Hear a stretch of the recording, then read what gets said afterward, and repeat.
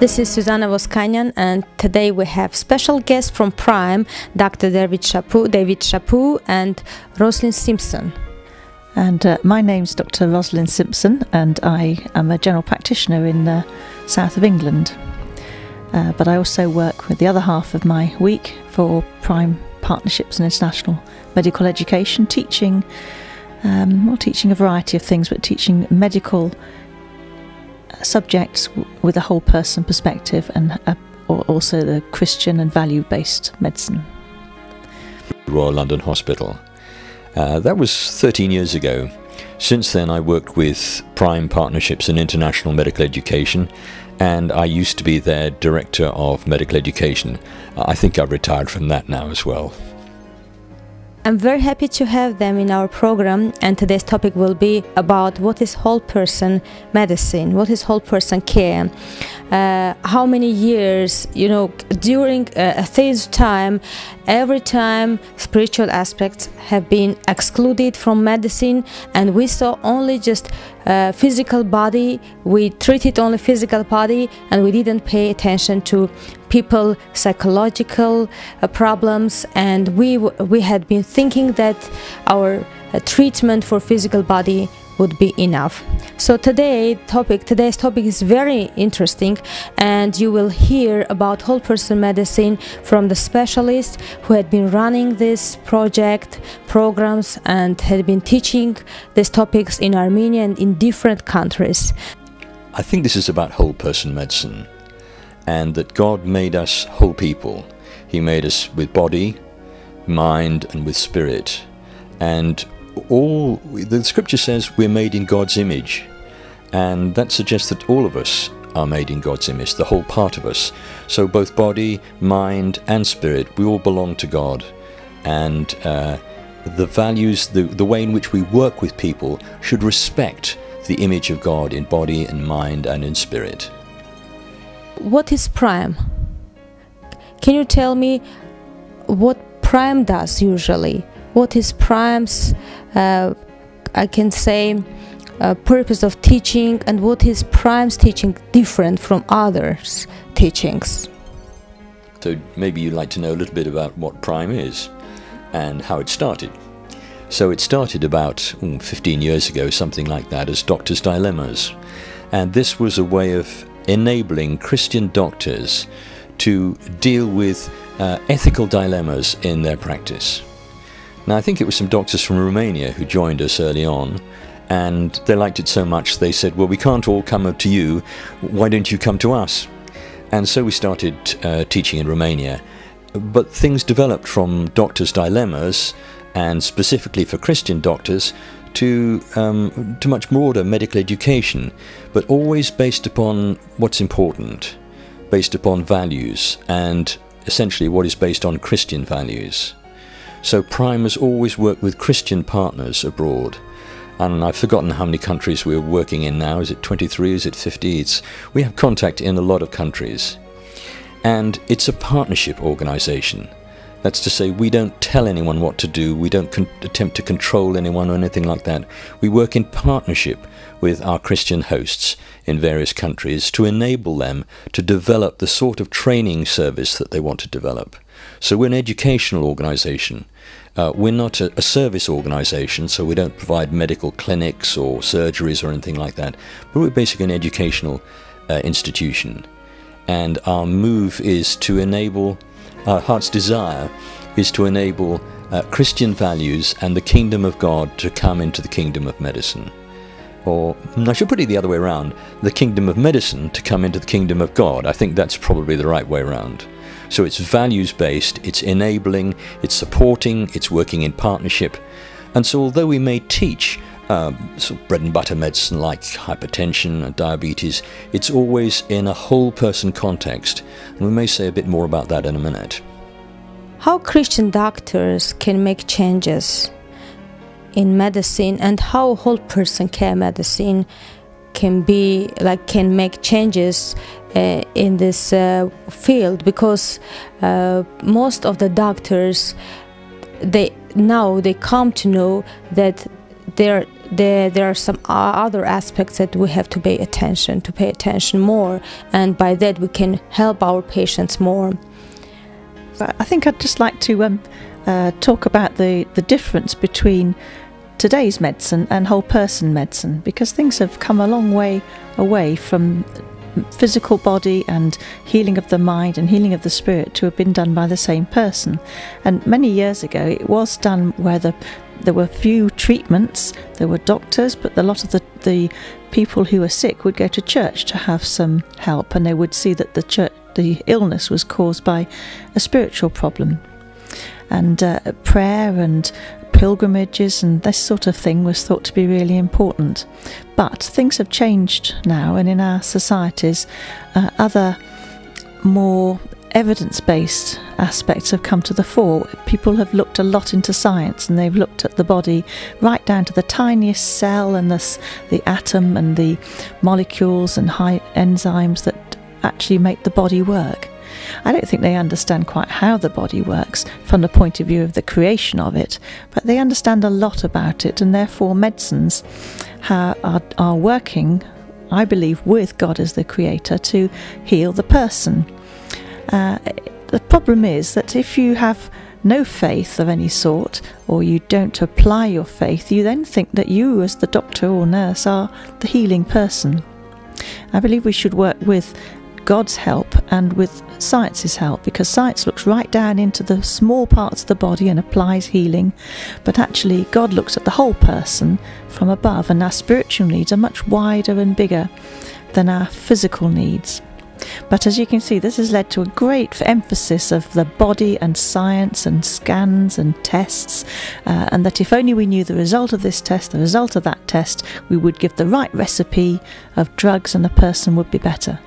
But of course we all know that just giving a drug doesn't make people better, and that a vast majority of illness will be multifactorial. There'll be lots of factors in the causation of the illness, and therefore you need multifactorial management plans to cope with this. I see a lot of patients with depression. A third of my job is dealing with depression and mental health problems. Drugs are very rarely very helpful in this, but the counselling and talking with people for their psychological need, for their spiritual needs, are very important. And therefore you can't separate the body, mind and spirit needs of that person. So whole person medicine doesn't just apply to mental health, because if you fracture your leg, it still has a big impact on your life and how you can run your life and how you feel about your future, how your future roles are going to be. And if you have depression, it gives you physical symptoms, so that they're completely integrated and interrelated. So we must learn to understand all the different aspects of the whole person. And of course the person that's the expert in that is the patient. So understanding, listening and understanding our patient is how we go forward to do that. Because patients come with some physical symptoms, but they come with a lot of psychological and spiritual symptoms too. So we need to recognise them. The real question I think we were discussing just now is whole person medicine new? Is this a new phenomenon? I suspect that it's not. I suspect that there are, in centuries ago, many people, particularly general practitioners, family doctors, have had care of the patient's bodies, their concerns, their worries, their ideas, their expectations, their social concerns, and have been acutely aware of Spiritual issues like hopelessness, like despair, like anger, like bitterness, like unforgiveness, these are all symptoms of spiritual problems, and I suspect that doctors have been concerned with these for a long time. But it's not until the arrival of scientific medicine, probably from the time of the Enlightenment, and the discovery of the circulation of the blood and the anatomy of the human being, and the rise of science, that there's been this division between science and arts, and on one side there's been communication skills, art, and on the other side medicine and science. And so I think really we've lost something which we already had. And we've taught in countries where we've heard senior doctors saying, we weren't always like this, we had something better before. So you could say that whole person medicine is simply rediscovering things which are deep within the culture of many countries. Not all, but in many countries and many cultures it's there, the body and mind and spirit. My own recollection of it being taught systematically dates from about 1963, when we had multidisciplinary teaching rounds involving a psychiatrist. So there was certainly mind and body, and we were a Christian group of doctors, so there was a certain amount of spirit. But it tended to be separated just a little bit and not talked about very much because we didn't know how to talk about it. We didn't know how to build it into the model. But now there's increasing evidence of the importance of, shall we say, hopelessness as a prognostic factor for cardiovascular disease, for malignancy. And the evidence is that these things that we might call spiritual issues are important for the prevention and the genesis of physical problems. What I'm saying is that if you neglect spiritual issues, maybe you're negligent. Whilst I've been working in medicine for the last 20-30 years, it seems to me that we've had a big change of the whole field of medicine to go from being quite whole person aspect related, but maybe not naming it, as David was saying, to a completely reductionist view in our hospitals today because of the takeover of medical science, and imaging techniques and testing and drugs has become the god of the day. And it used to be knowledge is power, now it's drug and scan is power. But this is a very narrow way of looking at things. The trouble is that that's also combined at the moment with a rise in design and the way that society is affected by media, by pictures, by designs, by naming things, branding. I can help you have a good branding, because all these things are saying to people, truth is what you want it to be. If you don't like this truth, we can change the truth. You can have a different picture, a different image, and truth will be different. And therefore we've lost truth in society. We've also lost some medical truth because science is so detailed now that it throws up a lot of results that may actually not mean very much, but people are starting to read things into it and give advice on potentially unmeaningful results. Now, the complication of all this is that patients don't know who to believe, and that doctors are in the position where our Christian values are particularly important, both to help that person to be an individual, be part of a community, to take away this feeling of no one knows the answer, to advise them on that, and also to work with integrity. Corruption is rife in many parts of the world, and the Christian doctor will not give in to loss of integrity and lying, and just holding these values is what the patients particularly need, because they're at sea and they're hopeless within the societies.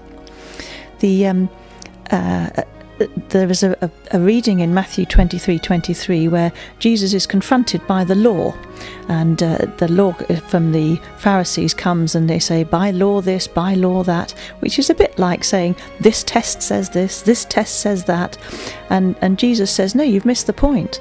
The point is that the most important values of the law are mercy, faith and justice.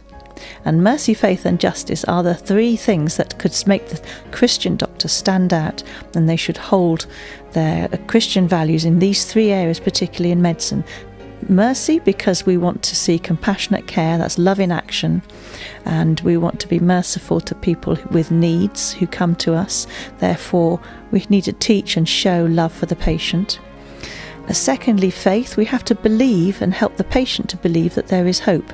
Therefore, we're going to help to give hope for the future. We're going to explain and talk and spend time with the patient so that they can fully understand their position, and they can then have hope for whatever their future is. They don't have to live in ignorance and not know what the hope is and feel hopeless because of it.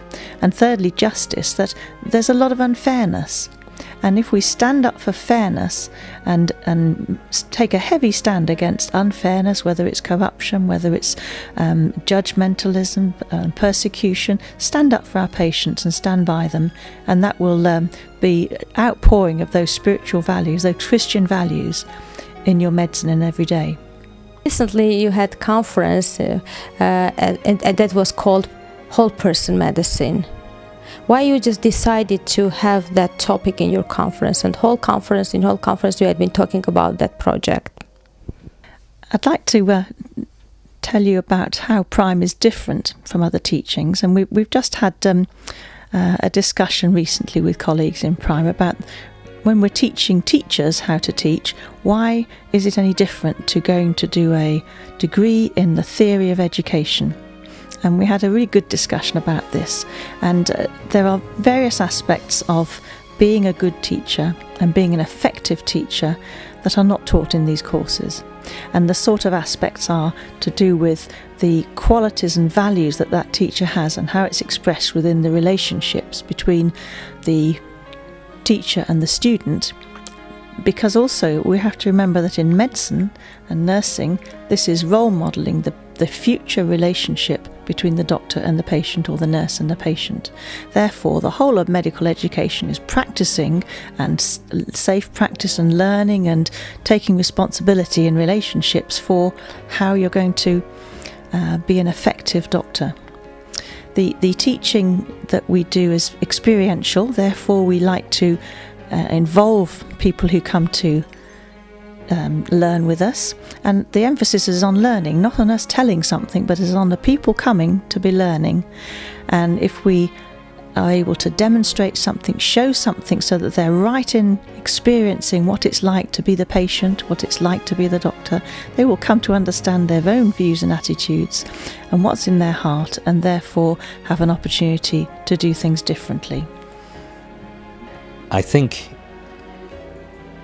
one of our, not our worries, but our conflicts, our battlefields, is people who deny the existence of the spiritual and say there's no such thing.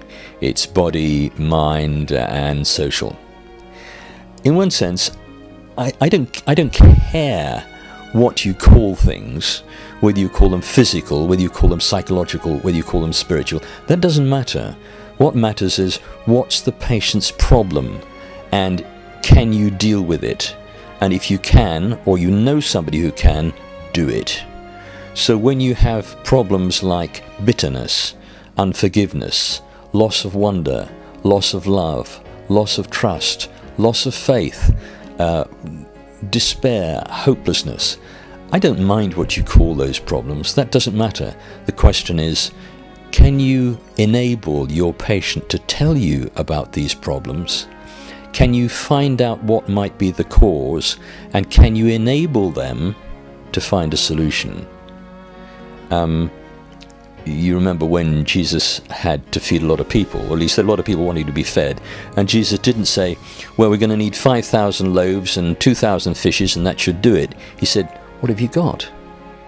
And so one of the principles of managing certainly spiritual and psychological problems is, what does the patient have? In fact, even physical problems, what are their defenses? What are their resources? Look to what they have and multiply those resources. So it's about enabling patients to work with what they have. The doctor, of course, can't do everything. Doctors now increasingly, fortunately, work in teams. And so you'll have experts in diagnostic processes, experts in social care, and experts in, we hope, spiritual diagnosis and spiritual care. And so we would like to see pastors and priests and experts working as part of the team, part of the healthcare team.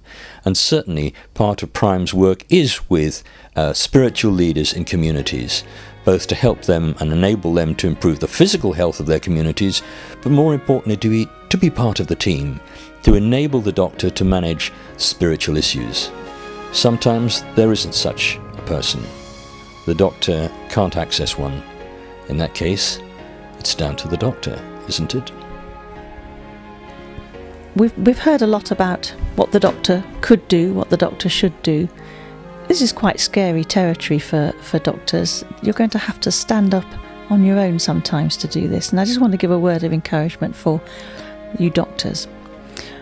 I've been reading through Luke as it's Lent, and it's been very illuminating. And one of them was the Transfiguration, when Jesus met on the top of the mountain Moses and Elijah, and he communed with these great spiritual giants for advice, for help, to discuss his future and to discuss how he would have to die in the future. Now, we have spiritual giants around us all the time. We have other people that we know can pray for us, can be there for us, and we should look for support in our churches and our friends, in our forefathers. And then after that, Jesus came down the mountain, and following another event, he then talked to his disciples, and it seemed that it was just an idea to Jesus. He says, let's get into the boat and let's go to the other side of the lake. And all his disciples, which is like you doctors, said, okay, and they all got into the boat, even though this was an unplanned event, and off they went into the water, to the other side, to the dangerous parts across the waters. And during that time, the storm blew up. But even though this world is difficult, the life of a doctor is difficult, going through all these storms, Jesus was there the whole time. And Jesus' comment when they woke him up saying, can't you save us? He said, well, don't you have faith? I was here all the time.